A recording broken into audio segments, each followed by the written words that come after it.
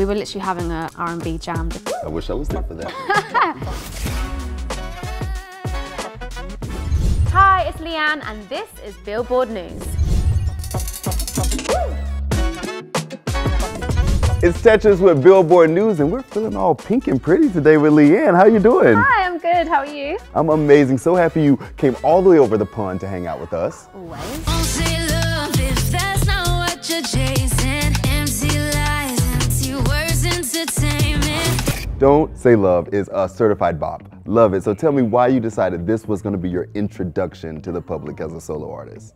So yeah, Don't Say Love came in like the beginning of the process. Always knew it was a banger. It kind of became obvious quite quickly that it needed to be the first single, and especially with the meaning of it, the idea of wanting to be loved wholeheartedly and like at 100%. I think it was very relatable to me, and I just thought, you know what? Yeah, this needs to be the first one. And that's such a relatable subject in general. I think that touches people. So how's your fan reaction been to the single? It's been incredible. It's been better than I could have imagined. Yeah, just seeing people like doing their videos and singing to it, seeing how happy it's making people, like that's what it's all about. So yeah, it's been really good. And now you gotta, I'm sure, move on into a full-length project. So let's talk about that. I've heard you were talking about fusing some genres together. So what genres do you want to mix, and what do you want your sound to be? So I'm an R&B girl. Like everybody knows I love my old school R&B. Look at that, can't be myself. Can you be strong? At the same time though, like I really do want to incorporate all the other genres that I love. So yeah, we've got some reggae stuff on there. And then I think I am a pop girl at heart too. So I just feel like that stamp is always going to be in the mix, you know? Yeah. It's a shame it had to end up this way. And you did say old school R&B, so now that popped into my head. I want to know, like, who's your favorite old school R&B artist, but also new R&B? I want to see both spectrums. Well, I love a boy band, so like I've always loved Jagged Edge. Ooh, bangers. We were just listening to Drew Hill. Oh, yes. Immature, Joe, I love, Genuine, and the list goes on. You did name a lot of groups there. So tell me how it is to be an artist now that you're stepping into your solo game, like how you approach that versus being in a group. It's definitely different.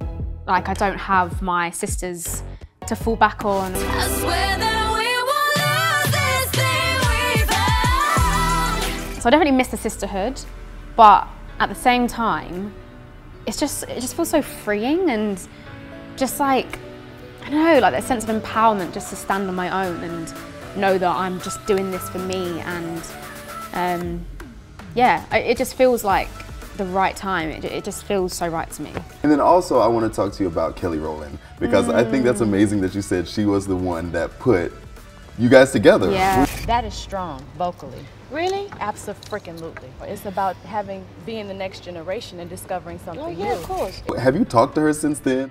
Yeah, so I actually saw her at Rock Nation brunch and we like had a little moment, and she's just so sweet, and like she was just like being so lovely.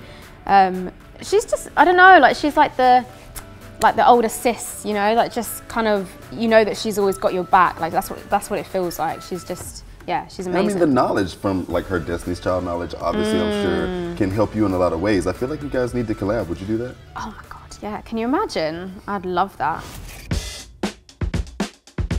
And I mean, you have a whole new stage of your life that you're in now. So, mom, twins.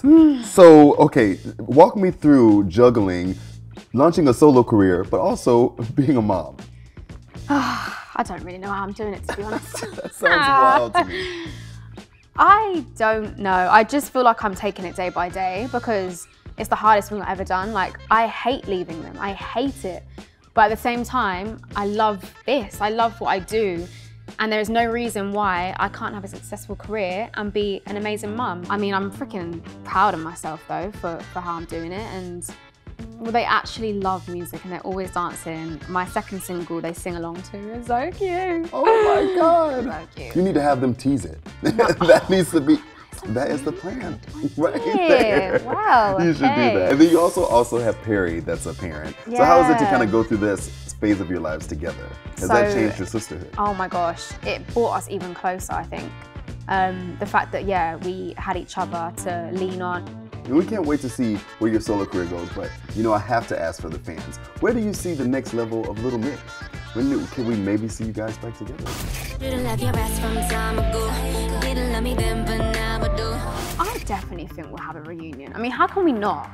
You know, like look what we've created. Like we've created a legacy. So I just think, yeah, like we don't really have a choice. Like Little Mix, it will always be Little Mix, you know.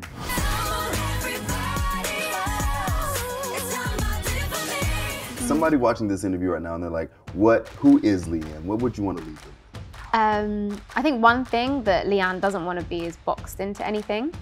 I want to be a global superstar. I want everybody to feel like they can listen to Leigh-Anne. I want to make music to empower. I have a lot to say. I want to keep inspiring people, and I want to be true to myself. Love that. Well, ladies and gentlemen, I introduce you to global superstar Leigh-Anne. Thanks so much for hanging out with us today. Thank you.